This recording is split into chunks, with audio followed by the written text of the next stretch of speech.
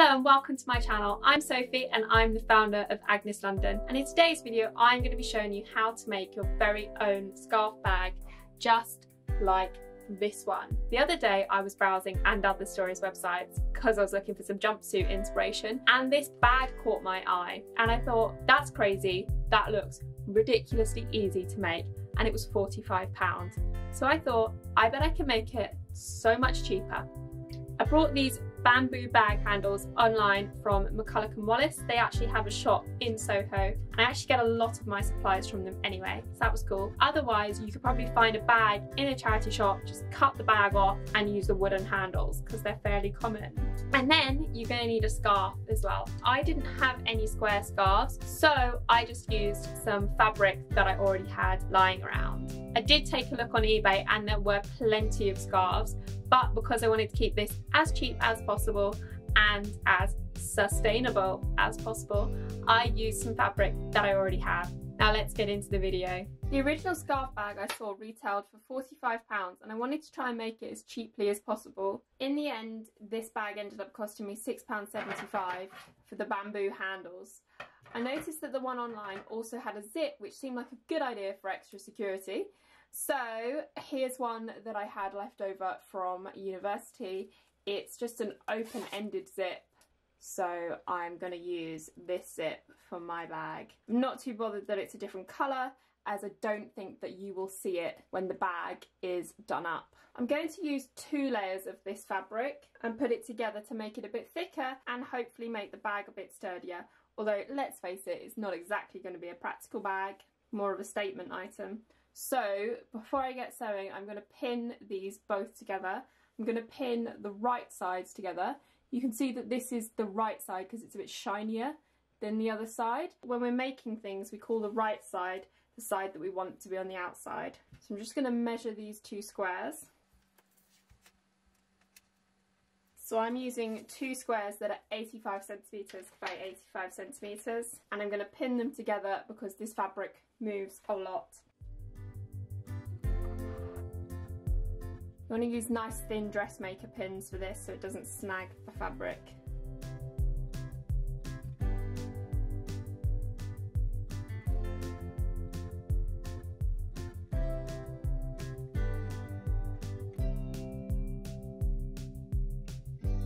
So what I'm going to do now is I'm literally just going to stitch all the way around the square. I am going to leave myself part of it open, so when I'm done I can turn it inside out easily, and then I'll top stitch that to close it up at the end. I'm also going to pin the zip in at this point.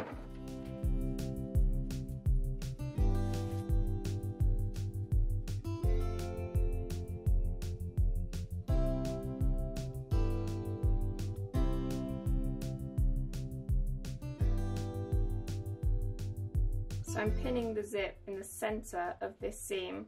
I'm pinning the right side of the zip to the right side of the fabric. And I'm trying to put my pins in vertically with the fabric and the seam if possible. This means that when I'm sewing, my needle will hopefully jump over the pins and is less likely to hit a pin. If it does hit a pin, then the sewing machine needle will snap, and I don't want that.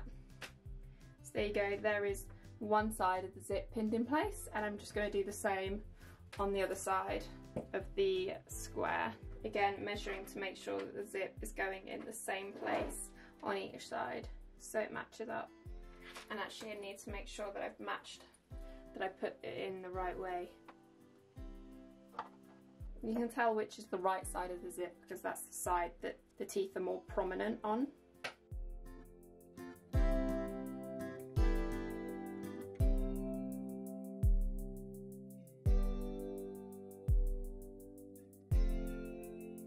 As you can see, the zip is quite a bit shorter than the actual seam. This is because we want to leave ourselves a nice sort of space in the corners to be able to tie those really lovely knots that you saw in the bag. So I've just pinned the zip to one side of the fabric at the moment, but when I'm sewing I will be enclosing it in both sides of the fabric. So now let's go and sew it.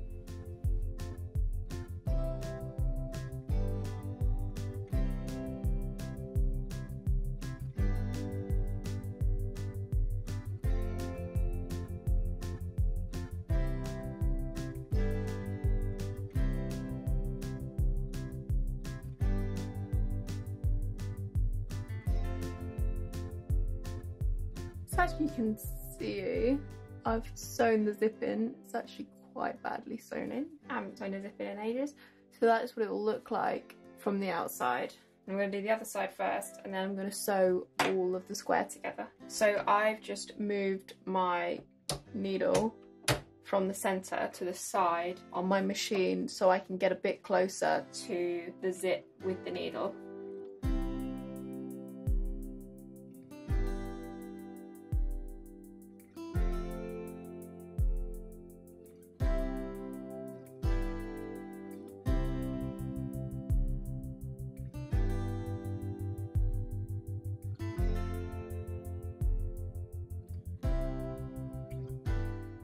Just going to check that they actually work together before I carry on sewing the whole thing up.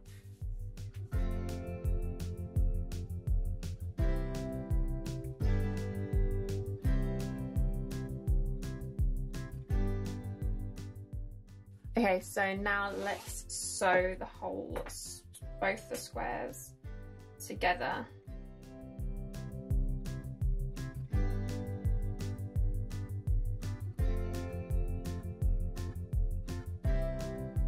So I'm going to put my needle back to the centre position, and then I'm going to use the measurements on the sewing machine to sew 1 centimetre.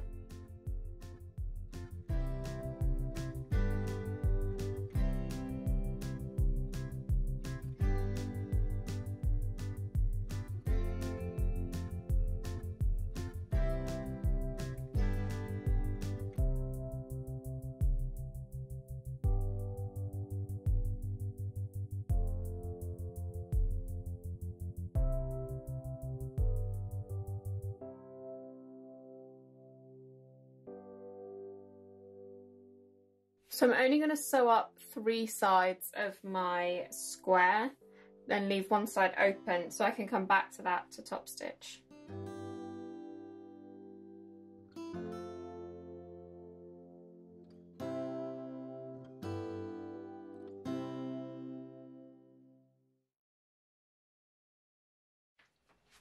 So now that I've sewn up 3 edges of my square, I'm just going to give it a press with the iron. I'm going to set my iron to a really low temperature because I don't know how this fabric's going to react to heat. So I'm going to start off really low, and then if that's not working, I can gradually increase it.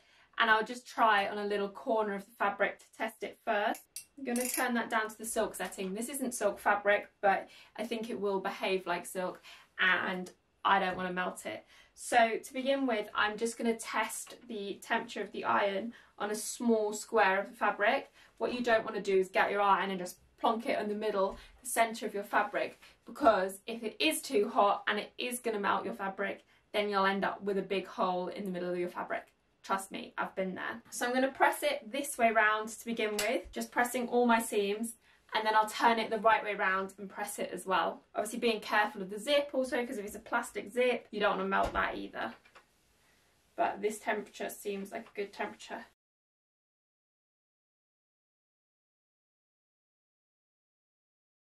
So now I have this edge that I left open, so I can literally just turn my fabric through the right way round. Oh, it's really static. That's fun. And now I'm just going to press these seams the right way round because I'm going to top stitch them in a minute, which isn't really necessary. I just thought it would look better and the bag would look more finished. So I could have just hemmed this piece of fabric rather than sewing 2 together.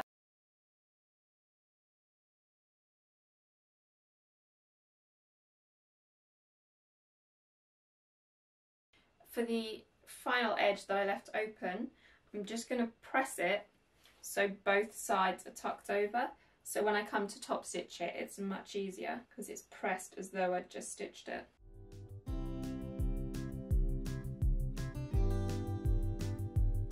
So now I've ironed my fabric, I'm going to top stitch all the way around the square, about 1/2 centimetre in from the edge on the right side, so the side that I want to be facing the outside. And to do this, I'm going to make my stitch length a little bit longer.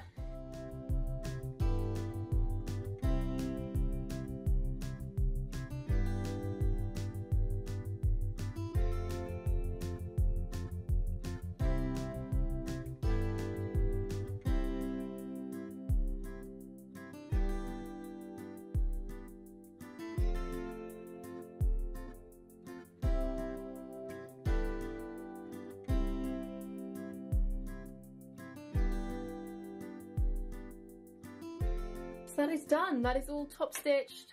All the edges are finished and closed up. Now my scarf is ready and made.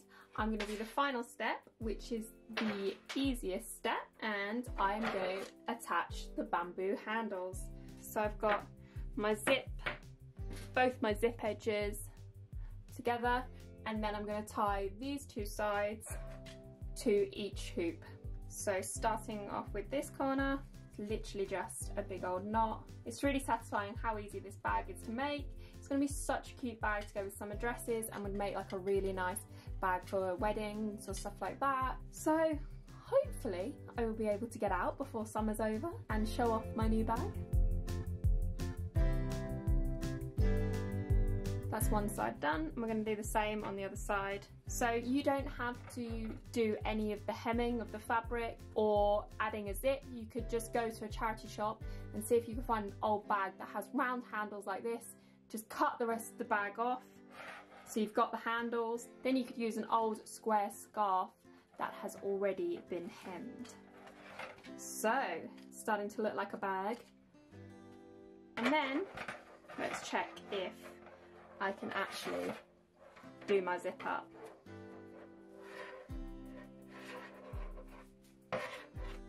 Okay, so no, probably should have used a shorter zip for this. In fact, maybe it'd be easier if I do the zip up before tying the bag up.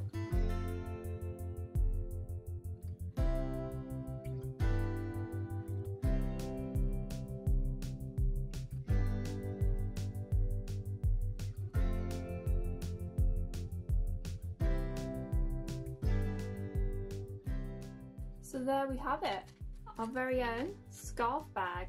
So now I'm just readjusting to make it look pretty, and then you can just unzip it, pop stuff in it, and you're good to go. And yes, probably just going to sort that bit out so I don't have that big hole, but that side looks all good.